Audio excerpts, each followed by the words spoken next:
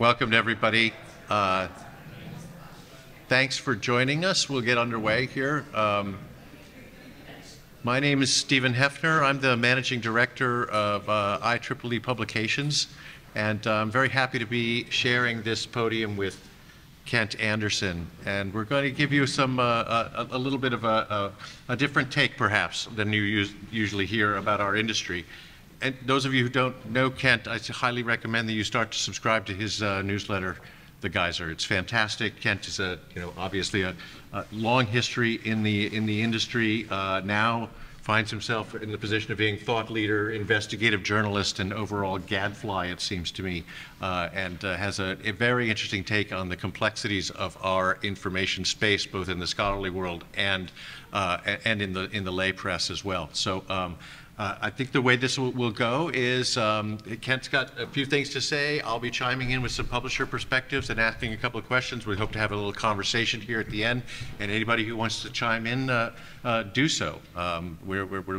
So without further ado, Kent, why don't you take it away for us? Great. Thanks, Stephen. Hi, everybody. How are you? Nice. Any requests? Freebird. All right, I'm going to talk about the publisher's job, which I think has been denigrated, diminished, and taken apart in a way that's not helpful to society or to the advancement of science. And I think we need to reconsider it, and I'll give you a framework for reconsidering it and reasons to reconsider it. So the publisher's job, whether it's children's books, local news, science scholarship, what have you, is to serve a community, whether it's a music publisher, you can have jazz labels, you can have blues labels, and then providing independent leadership, finding things you might not be able to find, keeping things from you that are not trustworthy or not good quality. And that's the job, and that's a very important job in a society of democracy, even, so that people are operating from the same set of facts generally, and that they have trust in the community. And that trust, I think all of us who have been paying attention to the last 20 years have seen the levels of trust diminish because a very important link has been taken away. And this is an information revolution that I think has gone awry. And I think it's time for us to really acknowledge this. And Jonathan Rauch, in his book, The Constitution of Knowledge, A Defense of the Truth, which was published last year, writes, the techno-utopians, those are the people from Silicon Valley who thought that technology would simply take us to a new world of vast possibilities and unfettered information. The techno-utopians of the information revolution assumed that knowledge would spontaneously emerge from unmediated, a key term here, unmediated, interactions across a sprawling peer-to-peer network with predictably disappointing results. Without the places where professionals like experts and editors and peer reviewers organize conversations, and I'm going to say a few of these phrases a few times to drive them home. Compare propositions, assess competence, provide accountability, okay? Organize conversations, compare propositions, assess competence, provide accountability. Everywhere from scientific journals to Wikipedia pages, there is no marketplace of ideas.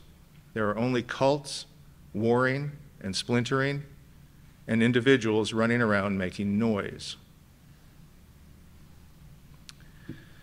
Mediation is media. I can't get this phrase out of my mind once I heard it, which is that any media is defined by its mediation practices. And whether it's good or bad, the source of that is going to be always the root cause, the mediation practices.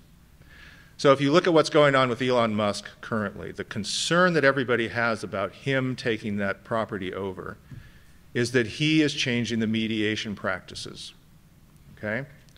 All of a sudden the N-word is flying about. All of a sudden he's permissioned himself to do a number of things because he's changing the media by changing the mediation. It's not because his ad sales approach or prices went up, it's because the mediation changed. Moderation or mediation defines media.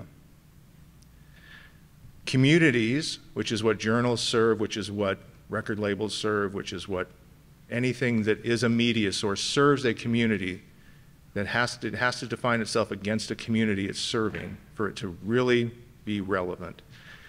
Communities need leaders, relevant information, and trust relationships. All right? Because if you don't trust one another, you don't have a community. Publishers emerged to serve communities. You look back through history, this is how they came about. They came about as a convenient way for people to say, here are the people who we trust to verify the news is true, to double check that somebody who's saying that is actually competent to say it, that they actually can prove what they're saying before it gets to the rest of us. This is a theory of gossip. If you had people who gossiped as some want us to publish, you wouldn't trust a lot of people who gossiped. One of the things that came out of the pandemic was an expert saying, this is the first pandemic where the scientific community actually confused the public. Okay, we actually confused the public because of our publishing practices and they were unmediated. The article economy doesn't address community needs. And this is a whole nother layer of what publishers deliver.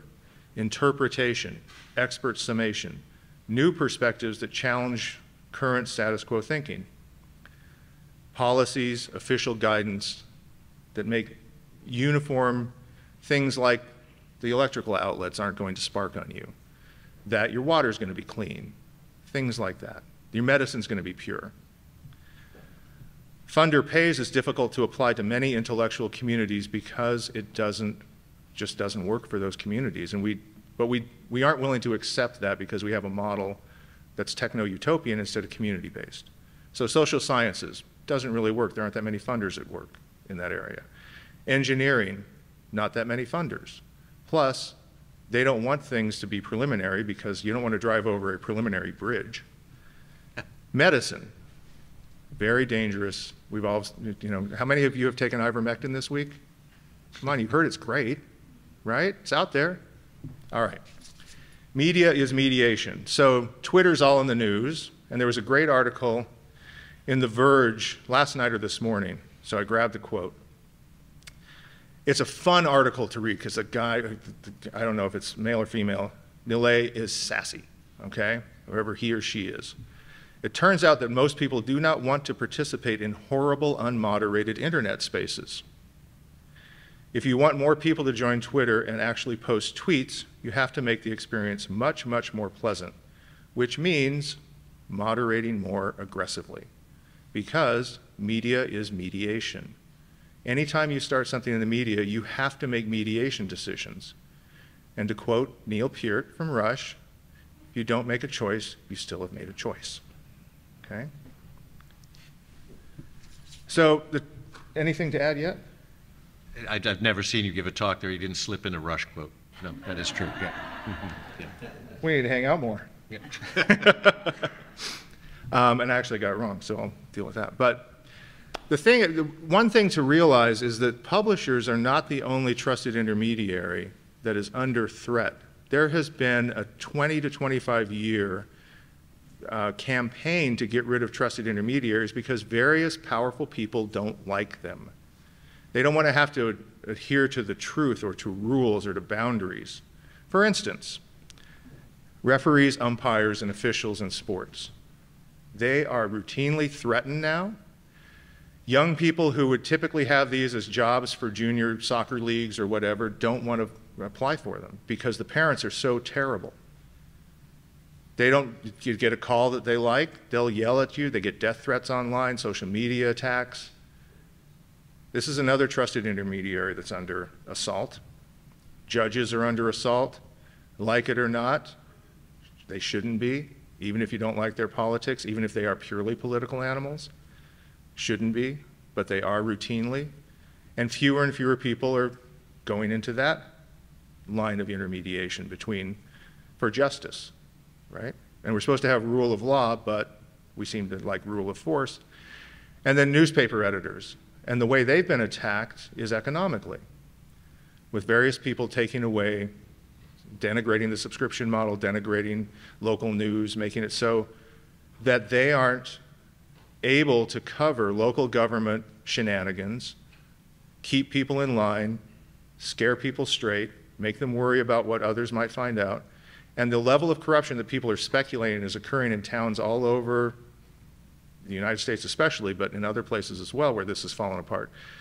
People are really worried, and you wonder why so many kind of crackpots are rising through the ranks. It's because local politics is out of control, but nobody's there to even see it. So this is just part of a larger pattern that I want you to, I think you feel it, I think you see it, but you need to understand where this fits into this, and this, the world we occupy fits into it as well, because denigrating these trusted intermediaries leads to problems. So anything there? No, I got that. You got it? I'm going to jump in a second. Okay. So the traditional model of intermediation for scientific and scholarly claims was if there was a funder, and there wasn't always a funder, but there would be an author, and they would decide to do some research, let's say. And then, when they got to the point, they would send it to an independent, expert, trusted intermediary who would assess how good is it along multiple metrics, right? Is it relevant to the audience, the community that I serve? Is it high quality? Are these people competent to make this claim? Have they made it in a way that's compelling and believable? Have they told us, divulged every possible interest that they might have in making this claim for a commercial end? And if it passes all those tests, it's relevant, it's high quality, it's interesting, they're competent, then it gets shared with the community. So the community can relax. The information they're getting is highly vetted, it's relevant, they can trust it. Then you get to the model that we seem to have drifted into, where you have funders and authors and research, and then everybody has to ask, how good is it? And a lot of people aren't competent to do that. Not because they're dumb, not because they're uneducated, just because it's a very particular set of skills, as Liam Neeson said. So you get a Neil Peart quote and a Liam Neeson quote. Yeah, I know, very good. It's, yeah. Oh, yeah, I'm pop culture fountain over here. So how good is it? Well, the problem is, how do you even find it if it's not first vetted to be relevant to you? So you might not even know it exists. If you're a journalist in a clickbait-driven world, what do you care about how good it is? You just want to get clicks. So you're going to elevate it even if it's crap, which, believe me, I've seen plenty of it, I've documented plenty of it, and I spent a half hour on the phone with a New York Times reporter to talk her out of something because she was basically so naive and so committed to getting the clicks that she thought she would get that I had to say, no, hold on, you're not listening. And then finally she said, really? And I said, yeah, really. She's like, okay, then I'm going to have to drop this. I'm like, okay, it was a half hour well spent. And then social media, which the mediation practices there are terrible because they drive outrage. They drive extremists. They drive extremist views. And then, guess who has to clean up? But they're no longer an intermediary, right? It's too late. Cat's out of the bag. Yeah, this is exactly where I wanted to chime in, because I understand the fears that Kent's talking about around misinformation or untrustworthy or unauthoritative information finding its way into a sphere in high circulation. But there are other effects to the disintermediation of the publishers in these spaces, and they are more corrosive, I would say, to the overall culture of the science that's being done. And I'm speaking specifically about science here, although yours certainly is, has political and social ramifications as well. I think of for example, we're a publisher that's also a professional society, a professional and learned society.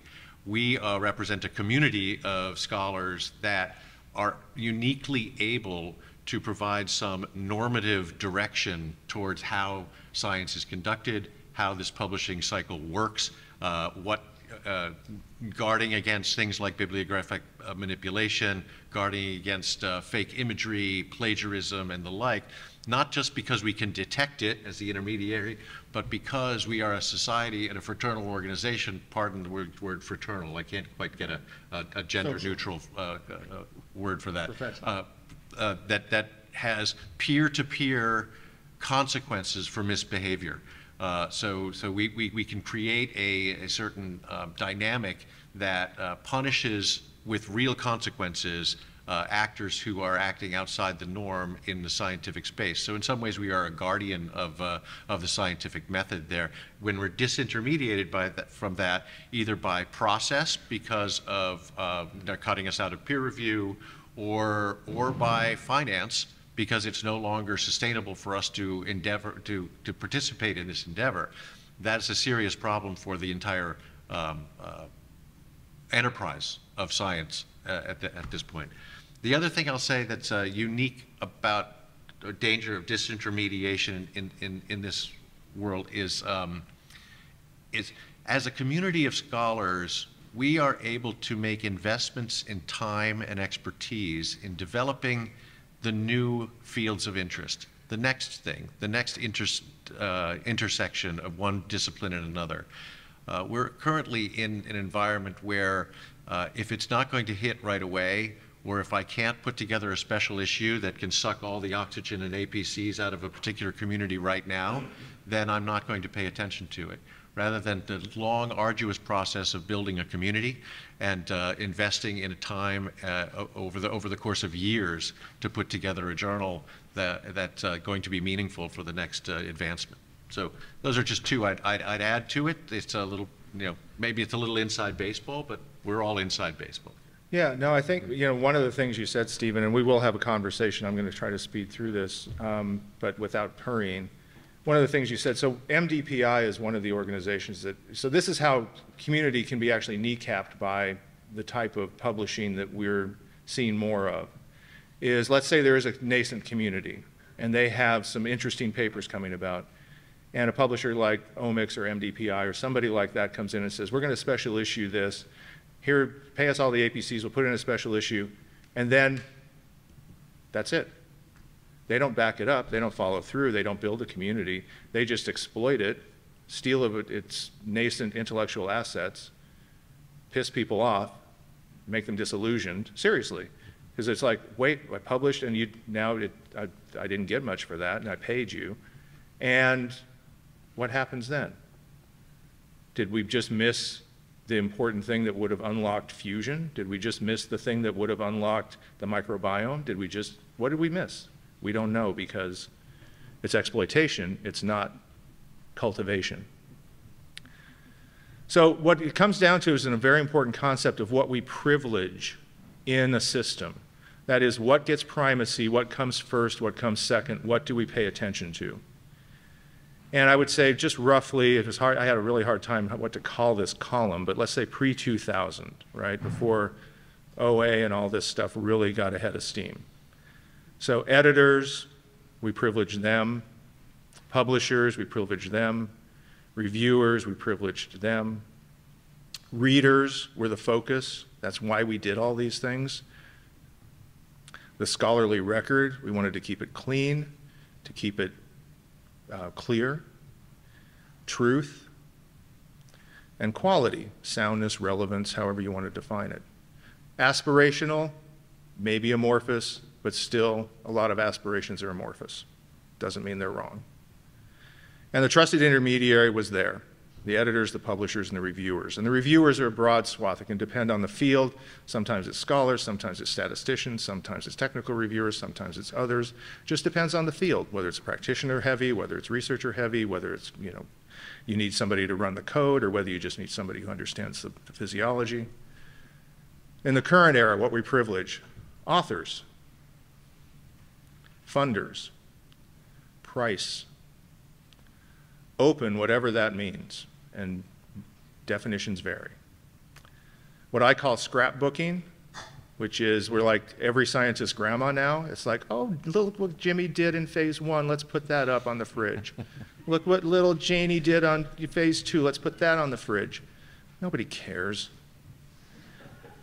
Equity, which I'm reading an interesting book by Jonathan Haidt about the righteous mind.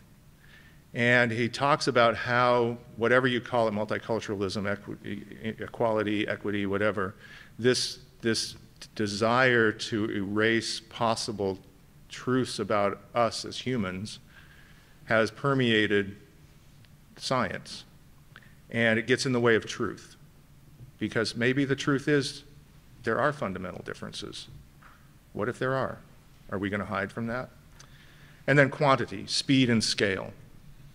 And you look at the quotes, just this week I was reading something where it was from Clark and Esposito. And they're like, you know, now Springer Nature's up to this many articles, and this many articles, and this many, you know, this, it's like, really? It's like the Bruce Springsteen song. Nice. 55 channels and nothing on. Thank you very much. So, some other things that, as a result of some of what we privilege currently, you want to talk to me? Yeah, I mean, I was going to talk Just a little bit let me know about when they want me to chasing usage. advance. Yeah, right, exactly. There's a whole list here. You can just click through them if you Yep. want. I mean, this morning at a session we were doing on evaluating what data do you need to evaluate a good transformative agreement. One of the ones, of course, the key one is still usage, and so usage of either paywalled or open access articles that are part of your deal with that publisher. And it gets down to some of the things that we've seen, the shenanigans that publishers are tempted to play with usage. You know, Counter has chased it over the years, releasing the next version all the time to try and catch some of the gaming of it. But there's other subtle gaming that's going on now, even in our scholarly environment, that we've already seen in the lay press as well. So recommendation engines that drive clicks to promote usage, which have the ultimate effect of pushing scholars into silos of their own belief, right? And are we really servicing anybody by chasing this metric is not just it's a useless thing, but it's a dangerous thing over time. We talked already a little bit about the chasing of APCs. I think that's that idea of just exploiting scholarly communities for whatever you can assemble in terms of papers in the coming year is not appropriate either. Popularity over authority, you know, I got nothing against altmetric, but you know, sometimes the self-promotion of scholars that circumvent some of the discovery and legitimate discovery services is a problem. I mean, the most popular science and the most tweeted science is not necessarily the best science. So I think that covers all of them. Okay. Yeah. All right, so now I'm going to see how many people remember something.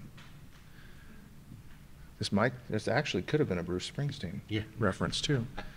So how many of you remember the last big pandemic that took millions of lives, decimated continents, changed social mores? How many remember that?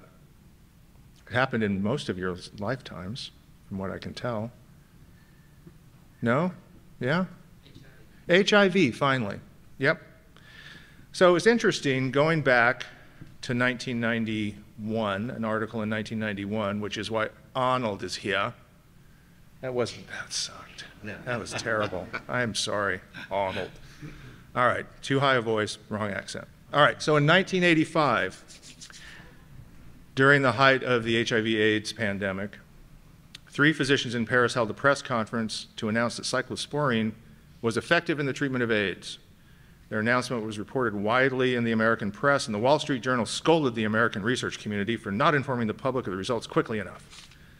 However, the evidence for the French claim was never published and proved to have no basis in fact. In 1987, ICN Pharmaceuticals, manufacturers of the antiviral ribavirin, called a press conference to announce that the drug slowed the progression of HIV infections. Data were said to be forthcoming. The stock rocketed upwards. Later, the FDA found the claims to have no validity. Elizabeth Holmes, remember that name? The modern thing. Jake Andraka, remember them? Those are 2 people who were stopped by the fact that they could not produce a peer-reviewed paper. Okay? The intermediary in place stops bullshit. So, writing NEJM in 1991, the same year Terminator 2 was released, with someone with a better Arnold Schwarzenegger accent, the editors addressed pressures to speed the release of information about AIDS and HIV research. As we see it, the risk is that consumers will be receiving misinformation as well as valid information, and that they and their doctors will find it difficult to tell which is which. Misinformation is not innocuous. Much is made of the value of early news of research. Too little is made of the risks. It is not clear whether the announcements about cyclosporine and ribavirin shorten lives, but they raised false hopes and contribute to indiscriminate cynicism about the validity of medical research. So the false hopes bit, pretty obvious, but the indiscriminate cynicism about the validity of medical research, that is the more profound problem, because that speaks to trust in a really deep and corrosive way. When you start really corroding people's trust in the system, you might get vaccination rates that are around 60% when you have a miraculous mRNA vaccine that could wipe COVID out if you got it up to 92%. You might have indiscriminate cynicism lead to people taking horse pills because they don't trust the medical establishment. You might have a medical establishment, a scientific publishing establishment that confuses the public during a pandemic instead of supporting them and the community that they live in. This is why sometimes I get so frustrated with this. This is so obvious. The Aspen Digital Commission on Information Disorder about a year ago referred to this as information disorder. We would expect information disorder to be a central concern for anyone in society who bears the title of leader. This should be the center of anything you talk about. How do you fix this? And yet, all things should be on the table because it is critical. Proactive leadership rising from within every sector and institution in our society, not just a few, every sector and institution in our society, is our only way out of this crisis. And yet, it is sorely missing. The committed and powerful leadership we need is not yet the leadership we have. And finally, the last quote I'll share with you from David Brooks, writing about why we're having these problems. Our class, sort of the people who in this room, has not delivered for the people outside it. On our watch, government and the other public institutions have deteriorated. Part of the problem is that steeped in an outsider, pseudo-rebel ethos, we never accepted the fact that we were a leadership class, never took the institutional responsibilities that go with that acceptance, never got to know or work with people not in our class, and never earned the legitimacy and trust that is required if any group is going to effectively lead. And one of the things that the pandemic allowed me to do was to socialize with people who are out of this, not in this class, a great deal. And I can tell you that when it comes to practical matters, we are very impractical. They are very practical. And what I'm trying to return us to as trusted intermediaries is a level of pragmatism about what it means to have that institutional responsibility, and that if you shirk it, the dangers are not only, they're huge. And it's part of a broader problem in society where all trusted intermediaries are under attack. Referees, judges, publishers, editors, anybody who's trying to mediate. But mediation is media. So anything you're doing in media is about mediation. So it's time to start remediation. And love to have your questions. I think, Stephen, you wanted to kick Well, off. no, I just think it's an important challenge. Not that I've agreed with anything David Brooks has said recently, but I'll give him this one.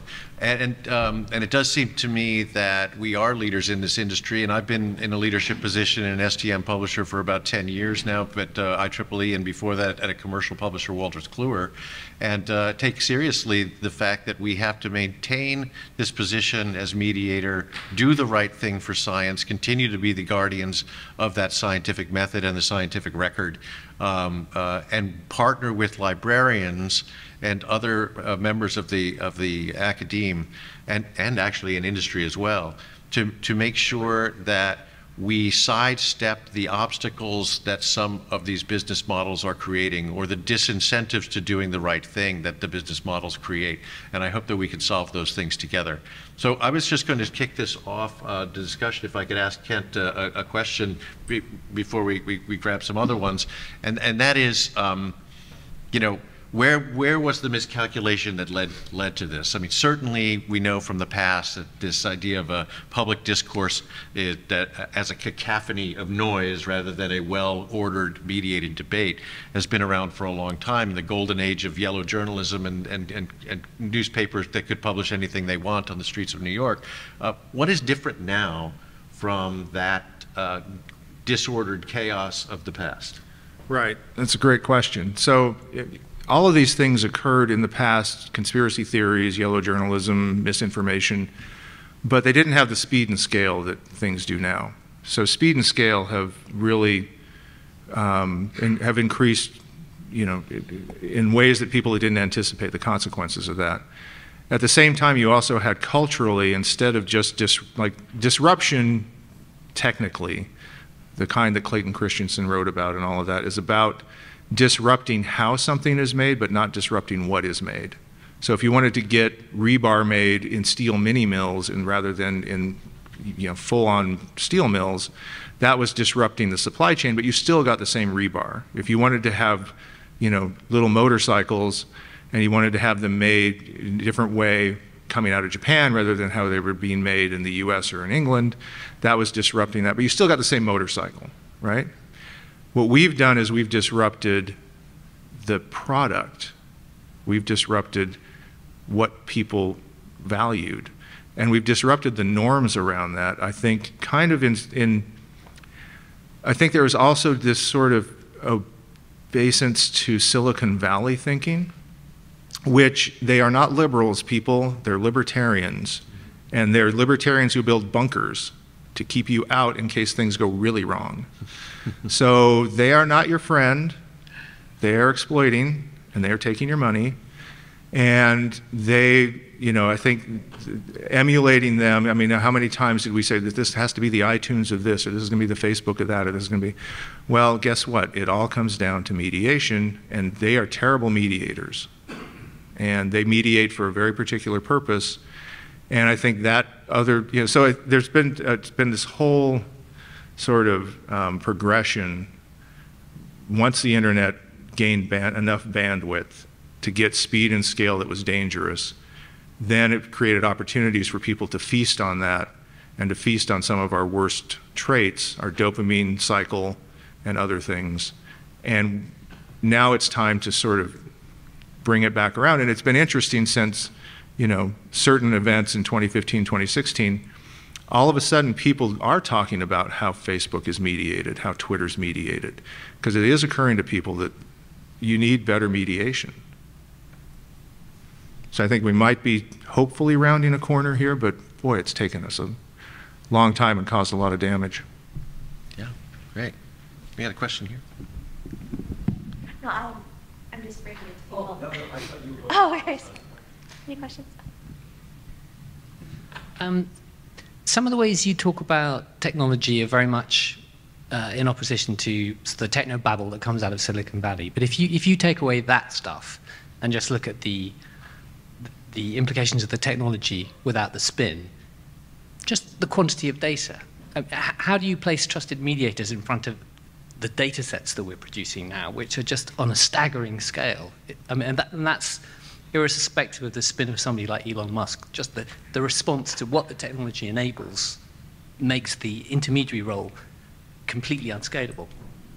Well, I don't know that that's necessarily true. I mean, every distribution and concatenation advance has always kind of left people on their heels a little bit. But I think if we threw the amount of engineering expertise and money that's behind the advertising systems of Google and Facebook at generating machine learning techniques that could at least give you first pass validity, validation of large scale data sets, could at least, you know, give a human reviewer, here are some things you might flag a few things for them to say, you know, this doesn't look, we ran these variable tests, statistical tests, and all these other things on the data. Looks okay, but you might want to look at these few things. So I think there are definitely ways to have human-machine partnerships around large-scale data sets, fast-moving information flows. But again, I also think you need to deprecate speed and scale to quality and other things like that. So I think that's another part of this. You can have those large, I mean, you look at what NASA does with the Webb telescope, right? So they spend a good deal of time parsing the data that's coming off of that. Almost any system that they get, they parse it before they release it publicly. I remember in 1999, so Yellowstone, my company is Caldera, and it's named after the Yellowstone caldera, so that's Old Faithful on there. And they have seismographs all over surrounding that because there's concern that that might actually blow again, right? So they're always monitoring. One of them went haywire one time. And they had real-time data, and so the conspiracy theorists got hold of that, and they're like, oh my God, the caldera's going to blow, and the government's, government's keeping it secret, and da-da-da-da. So what the University of Utah and others did is they introduced a time lag. So that before the data went live, they had a few hours to make sure it was right, and if it wasn't right, to understand why it wasn't right. Television, 8-second rule, if somebody swears during a live performance, so you can introduce all sorts of little tricks to make sure the mediation is what you want. But I think to your specific example, I think that if you reoriented toward solving that problem rather than tolerating it or thinking it's not a problem, you could, because there's tons of brilliant computer scientists out there. Yeah, and I would just say that this is not a new problem, right? Maybe the scale has changed a little bit, but the quantity of data, it makes it unusable, and that has been the case, in why they invented A&I databases in the first place, right? So there has always got to be some curation function, and I would love to expand the definition of accessible to be something more than just free, but also usable, applicable, understandable, digestible. And that's the mediator role that I think, in addition to quality and vetting, that publishers have traditionally and should continue to play. Mm-hmm. Anybody? We got one over here.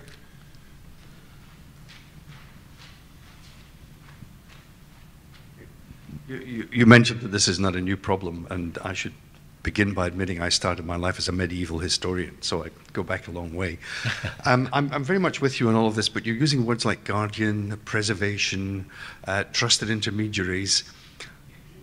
What would you have done with Galileo's first paper? What would you have done with William Harvey's first paper, where radical thinking comes in? Right. That's something which completely demolishes all the existing guardians, professional standards, and all of those sorts of things. How do you deal with, I mean, I approve of the guardianship and all of that, but I just have this little niggling bit that, does it actually destroy original thinking as well? Well, I'll take that if Go you ahead. want. So Galileo lived in a time where sponsors were a big deal, right? Medici family and all of that. My concern is we're actually moving back toward a form of feudalism with the kind of funding model that we're moving toward, where you have a few families, say, that are bestowing funding and deciding what gets published. My experience, and this is one of the canards of the open access movement in my view, and I've been in publishing a long time, and I've come from an editorial background, so I've seen it, is that there's no negative study. No, negative studies aren't published. They're published all the time. It's just they're interesting negative studies.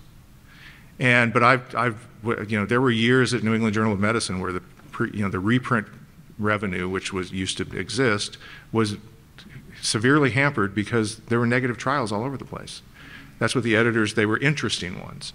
The scientist who broke the H. pylori ulcer connection was a single scientist in Australia who decided to drink H. pylori, God love him, Australia or New Zealand, one of the, I forget, and I'm thinking New Zealand now, but that he proved, using Koch's postulate, that it was H. pylori. It wasn't stress causing ulcers, it was an infection. That paper got into a top journal like that, all over the place. He didn't have any funding. So, you know, this whole idea that you need funders, I think we're actually, my concern is we're returning to a time where Galileo would be potentially sidelined by interests that are both rich and positioned well enough over publishing to make that a problem. That's my concern. Yeah, and I would just point out it's the process we're the guardians of, right? And the result thereof.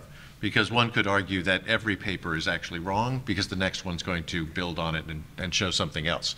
You know, we should be retracting all of Newton's papers because they clearly do not quite have it right. But so, you know, it's ensuring that a disinterested and agnostic peer review process happens, and that we can hold accountable the scholars that are participating in that process, from the research to the writing to the peer review to the editing and forward. After that, you know, I'm not saying we wash our hands of it, but that is the extent of our interest, and if we had more interest than that, I'd think we would be dangerous. Mm-hmm. Pretty deep waters, huh?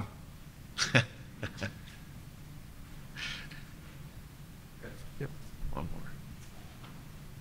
So one of the things you mentioned about mediation was that it requires time, like a lag for your TV signal or an interruption in the data. So how do you reintroduce that as an expectation that there will be a lag?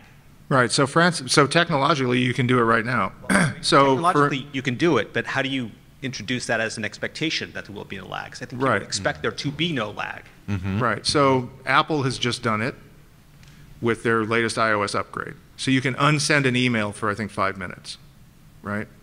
So you have a lag to go, oop, shit, you know, I probably shouldn't say that to my boss, or, you know, that's the wrong Neil Peart quote, or whatever. The same with text messaging. But Frances Haugen, the whistleblower of the Facebook papers, the most recent one, her proposition was that you would have a 15-minute tweet delay, right? So you tweet something, 15 minutes, and it will publish. You also can have scheduling features. You can schedule something. I just scheduled something on Facebook to go live to promote something I'm interested in. But you know, again, even just conversing about speed and scale as things that are potentially dangerous is important, because one of the things I've noticed people doing more and more is having private text groups, right? Mini social media hubs of their own devising, and for very particular purposes. You know, we've got a dinner group, or we've got the book club, or we've got the whatever, you know. And social media should be not as performative as it is. It should be truly social. It works then, great.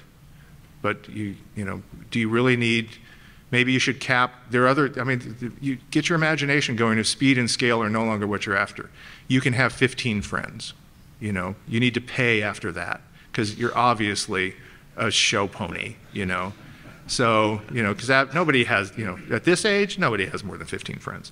So anyhow, but you can see how there would be ways to make it so that it would not be as profligate and out of control and speed and scale devoted as it is. Just have to put our imaginations to it, and don't accept those things as natural inevitabilities. No, I don't. I have never agreed with any argument about have we already lost it, because that is to me, it's like when Trump won the election, for instance, there were people wringing their hands. You know, have we lost democracy? No, I will fight till my dying breath that we have not lost democracy. I will fight till my dying breath that we have not lost the ability to separate truth from fiction and to keep miscreants away from poisoning our children's minds with misinformation. We can't lose it. It's too existentially important. Well, with that grandiose oath, perhaps we should say that we've had a really nice time chatting here, and we'd be happy to keep talking about it, but I think we're at time, so we'll call it a day. Thank you, everybody.